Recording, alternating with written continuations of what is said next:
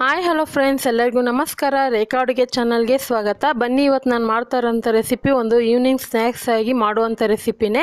So ಮನೇಲಿ ಇಡ್ಲಿ ಉಳಿದಿರುತ್ತಲ್ವ, ಆ ಇಡ್ಲಿನ ನೀವು ಈ ಥರ ಒಂದು ಸ್ನ್ಯಾಕ್ಸ್ ಥರ ಮಾಡಿಕೊಟ್ರೆ ತುಂಬಾ ಟೇಸ್ಟಿಯಾಗಿರುತ್ತೆ. ಇದು ಮಾಡೋದು ಸುಲಭ, ಯಾಕಂದರೆ ಇದು ಎಲ್ರಿಗೂ ಗೊತ್ತಿರುತ್ತೆ, ಆದರೆ ಕೆಲವ್ರು ಗೊತ್ತಿರಲ್ಲ ಮತ್ತು ಟ್ರೈಯೂ ಮಾಡಿರಲ್ಲ, ಅಂಥವ್ರಿಗೆ ತುಂಬಾ ಯೂಸ್ ಆಗುತ್ತೆ. ಇದು ಮಾಡೋದು ಸುಲಭ. ಇದಕ್ಕೆ ಬೇಕಾಗೋದು ನೋಡೋಣ. ನಾನಿಲ್ಲಿ ಒಂದು 6 ಇಡ್ಲಿ ತೆಗೆದಿಟ್ಕೊಂಡಿದ್ದೀನಿ. ನಾರ್ಮಲ್ ಬೆಳಗ್ಗೆ ಮಾಡಿರೋಂಥ ಇಡ್ಲಿನೇ ನಾನು ಅದಿತ್ತು, ಅದನ್ನ ಎತ್ತಿಟ್ಕೊಂಡಿದ್ದೀನಿ. ಈಗ ಒಂದು ಪಾತ್ರೆಯಲ್ಲಿ ನೀರು ಹಾಕಿಟ್ಕೊಂಡಿದ್ದೆ. ನೀರಲ್ಲಿ ಈ ಥರ ಇಡ್ಲಿನ ಡಿಪ್ ಮಾಡೋದ್ರಿಂದ ಇಡ್ಲಿ ತುಂಬಾ ಉದುರಾಗಿ ಬರುತ್ತೆ. ಸೇಮ್ ರವೆ ಉಪ್ಪಿಟ್ಟು ಥರನೇ ಬರುತ್ತೆ ಟೇಸ್ಟು. ಕೆಲವ್ರು ಏನು ಮಾಡ್ತಾರೆ ಅಂದರೆ ಚಾಕುವಿಂದ ಕಟ್ ಮಾಡಿ ಮಾಡ್ತಾರೆ, ಆದರೆ ಈ ಥರ ಫಾಲೋ ಮಾಡಿ ನೋಡಿ ತುಂಬಾ ಟೇಸ್ಟಿಯಾಗಿರುತ್ತೆ. ಸೊ ಗೊತ್ತೇ ಆಗೋದಿಲ್ಲ ಇಡ್ಲಿಯಿಂದ ಮಾಡಿರೋದಂತ. ಸೊ ಎಲ್ಲ ಇಡ್ಲಿನೂ ನೀರಲ್ಲಿ ಜಸ್ಟ್ ನೆನೆಸ್ಬಿಟ್ಟು ಹಾಗೆ ಚೆನ್ನಾಗಿ ಹಿಂಡ್ಕೊಂಡು ಆನಂತರ ಈ ಥರ ಉದುರಾಗಿ ಮಾಡ್ಕೊಳ್ಳಿ. ಸೇಮ್ ರವೆ ಥರನೇ ಬರುತ್ತೆ. ಸೊ ಅದೆಲ್ಲ ಮಾಡಿದ್ಮೇಲೆ ಸ್ಟವ್ ಮೇಲೆ ಒಂದು ಬಾಣಲಿ ಇಟ್ಕೊಂಡು ಒಂದು 3 ಟೇಬಲ್ ಸ್ಪೂನ್ ಎಣ್ಣೆ ಹಾಕಿದ್ದೆ. ಎಣ್ಣೆ ಬಿಸಿ ಆದಮೇಲೆ ಇವಾಗ ಒಂದು 1/4 ಟೀ ಸ್ಪೂನ್ ಜೀರಿಗೆ, 1/4 ಟೀ ಸ್ಪೂನ್ ಸಾಸಿವೆ ಹಾಕೊತಾ ಇದ್ದೀನಿ. ಮತ್ತು 1 ಟೇಬಲ್ ಸ್ಪೂನ್ ಕಡಲೆ ಬೀಜನೂ, ಅರ್ಧ ಟೇಬಲ್ ಸ್ಪೂನ್ ಕಡಲೆಬೇಳೆ, ಅರ್ಧ ಟೇಬಲ್ ಸ್ಪೂನ್ ಉದ್ದಿನಬೇಳೆ ಹಾಕೊತೀನಿ. ಸೊ ಇದೆಲ್ಲ ಕಡಿಮೆ ಉರಿ ಇಟ್ಕೊಂಡೆ ಫ್ರೈ ಮಾಡ್ಕೊಳ್ಳಿ.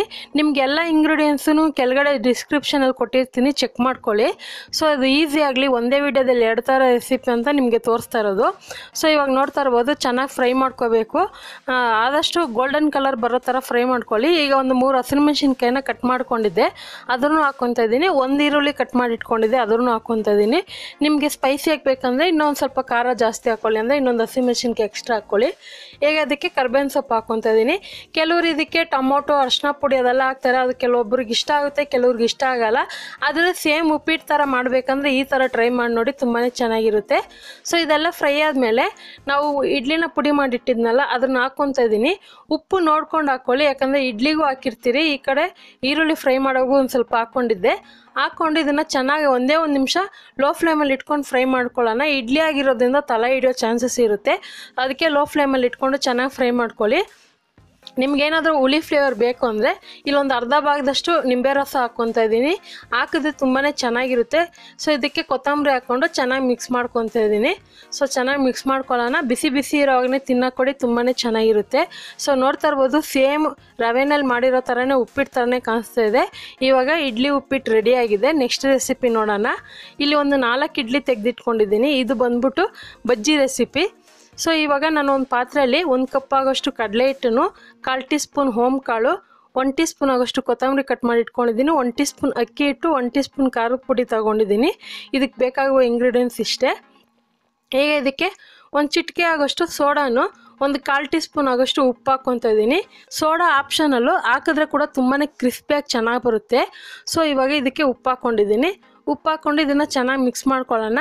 ಸೊ ಇವಾಗ ನಿಮ್ಗೆ ಎಲ್ಲ ಥರ ಬಜ್ಜಿ recipe, pakoda recipe, snacks recipe ಎಲ್ಲ ರೆಸಿಪಿನೂ ತೋರಿಸಿದ್ದೀನಿ. ಸೊ ನೀವೇನಾದರೂ ನೋಡಿಲ್ಲ ಅಂದರೆ ನೋಡ್ಕೊಬನ್ನಿ. ಈಗ ಇದಕ್ಕೆ ಒಂದು ಸ್ವಲ್ಪನೇ ನೀರು ಹಾಕ್ಕೊಂಡು ಸೇಮ್ ಬಜ್ಜಿ ಹಿಟ್ಟನ್ನು ಅದಕ್ಕೆ ಕಲಿಸ್ಕೊತೀನಿ. ಇಡ್ಲಿ ಆಗಿರೋದ್ರಿಂದ ಇದಕ್ಕೆ ಸ್ವಲ್ಪ ನೀರು ಜಾಸ್ತಿನೇ ಹಾಕ್ಕೊಳ್ಳಿ, ಪರವಾಗಿಲ್ಲ, ಏನೂ ಆಗೋದಿಲ್ಲ. ಸೊ ಬಜ್ಜಿ ಹಿಟ್ಟು ಥರನೇ ಇರಬೇಕು, ಒಂದು ಸ್ವಲ್ಪ ತೆಲ್ಲಿಗೆ ಕಲಿಸ್ಕೊಳ್ಳಿ. ಇಡ್ಲಿ ಆಗಿರೋದ್ರಿಂದ ಅದು ನೀರನ್ನ ಹೀರ್ಕೊಳ್ಳುತ್ತೆ ಬೇಗನೆ.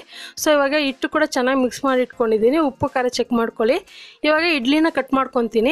ಸೊ ನಿಮ್ಗೆ 2 ಥರ ಇಡ್ಲಿ ಕಟ್ ಮಾಡೋದು ತೋರಿಸ್ತೀನಿ. ಈ ಥರ 2 ಭಾಗ ಮಾಡ್ಕೊಬೋದು, ಅಥವಾ ನಿಮಗೆ ಸ್ಲೈಸ್ ಆಗಿ ಬೇಕಂದರೆ ಈ ಥರ ಕೂಡ ಮಾಡ್ಕೊಬೋದು. ಒಂದೇ ಇಡ್ಲಿಯಲ್ಲಿ 4 ಭಾಗ ಕೂಡ ಕಟ್ ಮಾಡ್ಕೊಬೋದು. ನಾನು ಈ ಥರ ಮಾಡ್ಕೊಂಡಿದ್ದೀನಿ.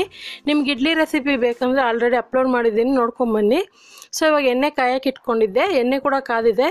ಇವಾಗ ಇಡ್ಲಿನ ನಾನು ಈ ಥರ ಕಡಲೆ ಹಿಟ್ಟಿನಲ್ಲಿ ಡಿಪ್ ಮಾಡಿ ಹಾಕ್ಕೊತಾ ಇದ್ದೀನಿ. ನೋಡ್ತಾ ಇರ್ಬೋದು ಎಷ್ಟು ಚೆನ್ನಾಗಿ ಬರುತ್ತೆ ಅಂತ ನಿಮಗೆ ಗೊತ್ತಾಗುತ್ತೆ.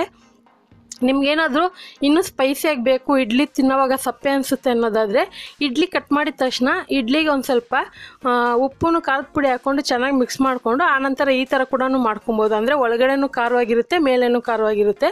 ಸೊ ಇದನ್ನು ನಾರ್ಮಲ್ ಮೀಡಿಯಮ್ ಫ್ಲೇಮಲ್ಲಿ ಇಟ್ಕೊಂಡು ಒಂದು 2 ರಿಂದ 3 ನಿಮಿಷವರೆಗೂ ಬೇಯಿಸ್ಕೊಳ್ಳಿ. ಜಾಸ್ತಿ ಹೊತ್ತು ಟೈಮ್ ತೊಗೊಳ್ಳೋದಿಲ್ಲ. ಸೊ ಮನೇಲಿ ಯಾವಾಗೂ ಅಷ್ಟೇ, ಕೆಲವರು ಬೆಳಗ್ಗೆ ಟಿಫನ್ಗೆ ಇಡ್ಲಿ ಮಾಡಿದಾಗ ಮಧ್ಯಾಹ್ನ ಅಥವಾ ಸಂಜೆ ಉಳಿಯುತ್ತೆ. ಕೆಲವರು ತಿನ್ನೋದಿಲ್ಲ ಆರಿದ ಇಡ್ಲಿನ.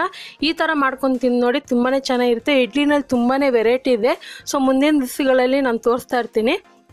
ಇವಾಗ ಬಜ್ಜಿ ಕೂಡ ರೆಡಿಯಾಗಿದೆ. ನಿಮ್ಗೆ ಇಷ್ಟವಾದಂಥ ಚಟ್ನಿ ಜೊತೆಗೆ, ಕೆಚಪ್ ಜೊತೆಗೆ ತಿಂದು ನೋಡಿ, ತುಂಬಾ ಇಷ್ಟಪಡ್ತೀರಾ. ಖಂಡಿತ ಇವತ್ತು ಮಾಡಿರೋ ಈ ರೆಸಿಪಿ ನಿಮಗೆಲ್ಲ ಇಷ್ಟ ಆಗಿದ್ರೆ ಟ್ರೈ ಮಾಡಿ. ಯಾವ ರೀತಿ ಬಂತು ಅನ್ನೋದನ್ನ ಕಮೆಂಟ್ ಮೂಲಕ ತಿಳಿಸಿ. ಈ ರೆಸಿಪಿ ಈಗಲೇ ಇಷ್ಟ ಆದರೆ ಒಂದು ಲೈಕ್ ಬಟನ್ ಕ್ಲಿಕ್ ಮಾಡಿ, ನಿಮ್ಮ ಫ್ಯಾಮಿಲಿ ಫ್ರೆಂಡ್ಸ್ಗೆ ಶೇರ್ ಮಾಡಿ. ಮತ್ತಷ್ಟು ಈಸಿ ರೆಸಿಪಿಗೋಸ್ಕರ ರೇಖಾ ಅಡುಗೆ ಚಾನಲ್ನ ಸಬ್ಸ್ಕ್ರೈಬ್ ಮಾಡ್ಕೊಳ್ಳಿ. ಈ ವಿಡಿಯೋ ನೋಡಿದ್ದಕ್ಕಾಗಿ ಎಲ್ಲರಿಗೂ ಧನ್ಯವಾದಗಳು.